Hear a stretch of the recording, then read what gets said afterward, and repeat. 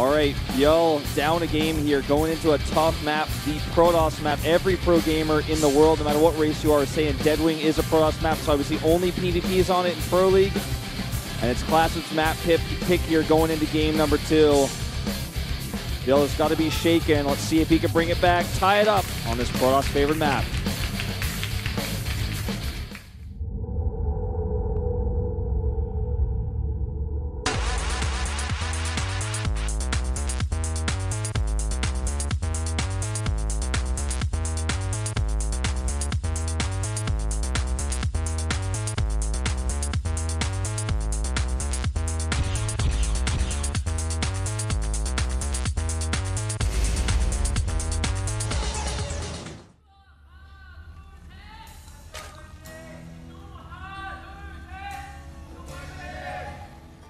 In the bottom right, in blue, down a game in this series, it's ByuL.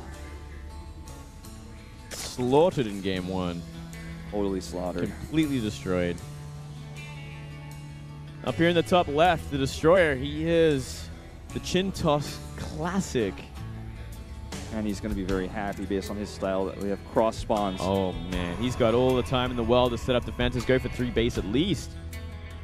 Is he going to cannon, though? Look at this position on this pylon. Yeah, I'm getting that impression. It looks like it will be that Forge Fastix fan at the very least, looking for that kill early on. Yeah, such an early probe scout. I think he's expecting ByuL to do as most Zergs like to do on this map, a greedy opener, perhaps even double hatch before pool. Yeah, completely understandable. I think at least it would be like a hatch first, maybe some safety behind that, but I think maybe Classic will hold back on it if he doesn't scout the Zerg straight away. So he's like, oh, okay, he's not there. He's not bottom left, so maybe I just go for Nexus first. We'll see if he still commits to like a cannon rush. Well, here comes the Forge. Here comes the Forge. So I think he's going to commit. He has to be careful about how he approaches with this probe. He knows exactly where ByuL is going to be. And ByuL obviously has no information so far in this game. He's just going to hatch first. It would be crazy to see a pool first on this map, especially based on Classic style. I think this is a good move by Classic. I don't think ByuL would expect it, but he is checking. It's good if he hides it, but he's not hiding this probe, but also will get scouted out by this drone. And this is problematic. I don't think he's going to be able to do it anymore. He's going to try for it. All right. He wants that wall. He wants to try for it. At the very least, he's going to pull down 4 drones. Actually, 5. He's going to try and guard the bottom of that ramp as well. Looks like he's going to have to abort this. Well, that's fine. You know, that's completely worth it as well. You could even leave that pylon there, and it's worth it because 5 drones are off the mineral line right now. That is a lot of economic damage in itself. Yep. I think about that. 5 drones is 25 minerals lost per trip. Every trip you miss with 5 drones. That's 25 minerals, 25 minerals, 25 minerals. I mean, that's really starts to add up. Yeah, it'd be much more than a complete pylon as well. Yeah. I mean, if you think about it, like that's if you cancel a pylon, you get 75 minerals back. One missed trip of those 5 drones is the 25 minerals he misses with that pylon. So yeah. And if the Zerg doesn't deal with it the way ByuL did, like he could just simply lose the game from there. So it is a very hard commitment.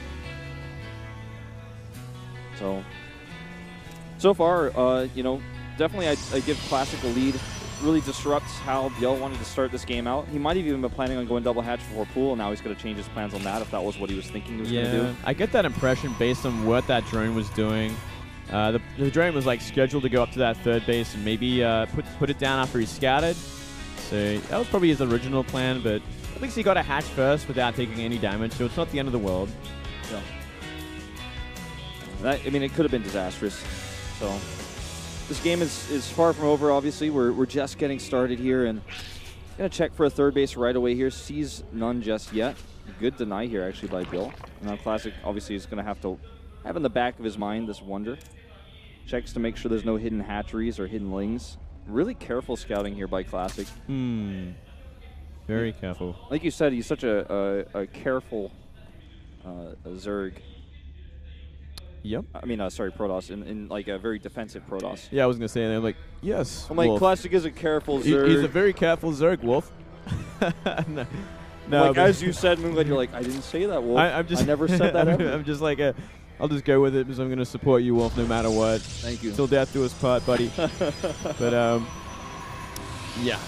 Classic is definitely one of the most defensive Protosses we have at the moment. Like, I'd say, like, judging by his recent PVZs, like, he's like, even more defensive than Rain. Like, and what Rain was once upon a time is Rain would always go for an eventual timing, whether it be on 3 base or 2 base. But Classic, he is so good at defending, and I hope we get to see that late game style that he did show us in Pro League, I believe it was. Well, I feel like actually it was in Star League groups. That's right, it was Star League groups that he showed it. Sure. Now, I feel like personally this might be the best style right now in this matchup, especially on a map like Deadwing, because there's no Swarm Host anymore. Absolutely. So if you know, if you're going to be facing a Broodlord comp or something like that in the late game, that's much easier to deal with. Protosses know how to deal with that. They've been dealing with that for years. I mean, it's out of the meta now, but it's coming back, obviously, as Zergs have to do something in the late game to deal with this extremely cost-efficient death ball in the late game. So there's no answer to it in the late game because, yeah, as you said, there's no Swarm Host, and he's probably the Protoss that's taken the most advantage of that fact. He's like, I didn't actually have to do anything. I just have to defend and get to that point in the game where the Zerg can't beat me anymore. Yeah, he's going to go for that quick third base by the looks of it behind this Oracle.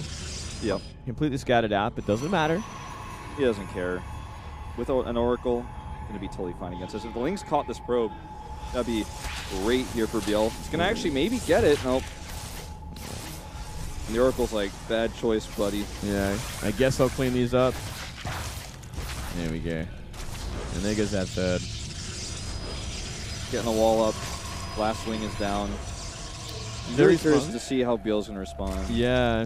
Well, at least this time he actually got a spawn in every base. That was one thing I was kind of worried about this time. Like, well, I hope you got more than just queens. And it looks like, despite that, he's going to sack a couple of drones.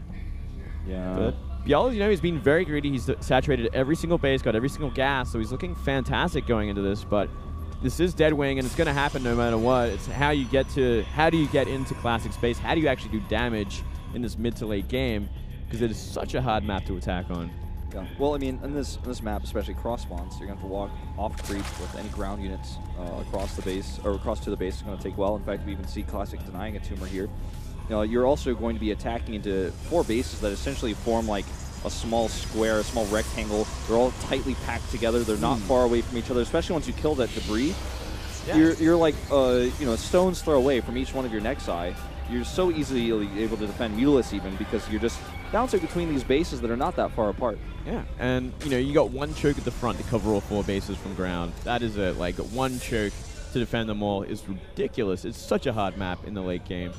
And it kind of guarantees Protoss getting 4 bases as well, which is terrifying. Once they have 8 gases, they can get anything they want. They can just wait there until they got that 200 death ball waiting for you. Yeah. Well, this Overseer is going to get picked off here, but it scouts a few Phoenixes have been made. This is just Classic's way of making Phoenixes as a bit of a security deposit. If he's trying to rush Mulus and I haven't seen it somehow, I'll have these out. I can also clear up Overlords. I can stop Vision. I can kill Overseers. And it's going to make ByuL less likely to go Mulus here because he knows the Phoenixes are already on the map. Yeah, they're already waiting. And we do see that Oracle. He's still flying around, scouting at everything he can. He's going to keep his eye out for any sort of muta switch that might happen. And we haven't seen any commitment to anything from ByuL just yet. He's still biding his time, just waiting for the right choice. So Oracle again finding more damage over here. The Spore not ready for that 4th. Wow. Yeah, 11 kills on that thing already. Pretty impressive. Still flying around. Still got enough health to do some decent scouting as well. Could throw down some revelations a bit later. He had a decent idea of what the tech's going to be from ByuL. ByuL has banked a ton of money here. It's part of the reason why he's actually down in supply is he's not really spending his money. He's now starting to make a few Mutalists. But there are already a decent amount of Phoenixes on the map. Yeah, this is interesting. Mutas to begin with. It's going to help out. It's going to be able to deflect any sort of Warp Prism play, perhaps, that might come on the map. But what does he choose for the late game? Making a Hydra Den as the Hive finishes. Like it's pretty late, actually. He could have made that a long time ago. It's like looking to make a Lurker Den here, Moonblade. That could be the choice. It might just be the one thing he needs. He's going to be a little disappointed there, I think, once that finishes. Yeah. It's like he's not sure what to do, almost looks like. I mean, just simply because he hasn't made any choices yet. And if Classic figures this out, he's just going to attack him because he's like, you don't have anything. He just like doesn't have anything.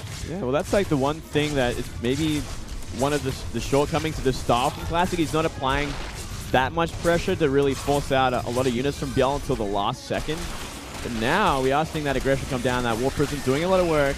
Drawing the attention away. Yeah, this rotation. Look at this. You could actually get get a hat-trick from this, actually, just straight up. Yep, he targets it. Those Stalkers don't have +2 yet, but they still do a ton of damage to buildings. And I think he can actually just get this and easily either blink back down or recall. Yeah, there's absolutely not enough here. Hydra's only just coming out now. They don't have range. They don't have anything. ByuL's doing some damage, but not enough. He doesn't even have to use his Mothership Core. Almost loses it to the Hydras, but he doesn't have to recall. Look at that damage.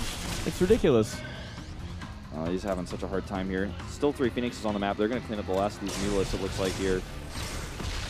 Yeah, they're just going to go down for free. They did a little bit of damage, like 5 probes, I believe. But that is not really enough to warrant 6 Mulas at all. Not even close. Not even close. And Classic is even going into Storm, as he's identified, of course. There are Hydralisk on the map. Storm's not bad against ByuL, and obviously if you have High Temple on the map, you can deal with the Vipers too. So man, you can go Storm against Broodlords. Like it's just such a fantastic spell to have at any point in the game. It just kind of means like he cannot be attacked for quite a while longer. In this matchup, if you can afford to make a lot of High Templar, you just want to keep making them because Archons are going to be pretty good too. Even against Ultralists, they're pretty alright. Yeah, they'll tank him for the time being. Well, he's going to be so sad if he doesn't get to that base before Storm is ready, and even if he gets there before, he's going to have a hard time, I think. Yeah, there's enough force fields to buy that time, which is the other scary thing. 4 sentries, essentially all on full energy.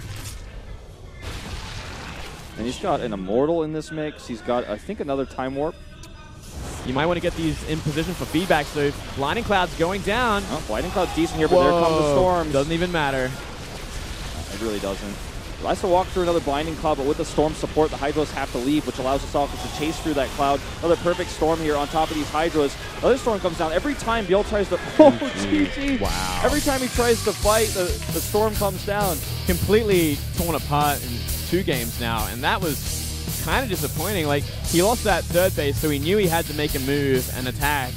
I think maybe he didn't have an idea that Classic was still on 3 base, just waiting for this attack to come.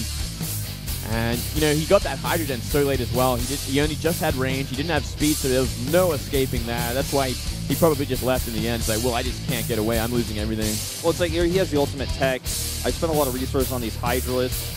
You know, I can't, like, switch to Ultralists right now. Broodlords are going to take too long. They're too slow.